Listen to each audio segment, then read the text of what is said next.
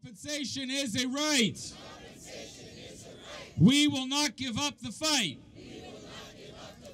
We're all here today because we want to send a loud and clear message to this government and to the WSIB that when people are injured or made ill on the job, they have a right to be treated with dignity, they have a right to be treated with respect, and they have a right to full compensation for their injuries. Because we all know it is not an easy struggle to be put in, and we all know that workers don't intentionally injure themselves on the job.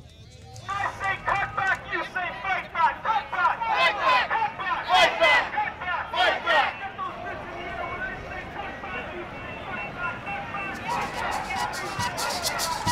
back.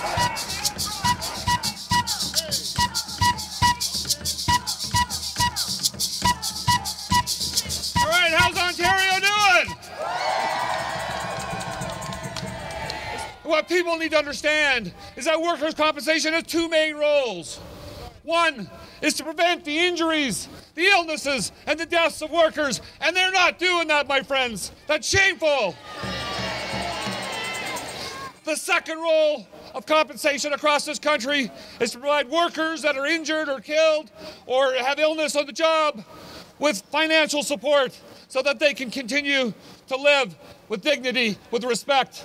And again, my friends, WSIB here in Ontario is failing on that account, failing on it. Don't cry for us, Premier Win.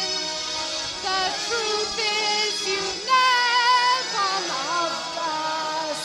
You never noticed our sad existence. You broke our promise. You kept your distance. The way that injured workers are dealt with in Ontario is shameful.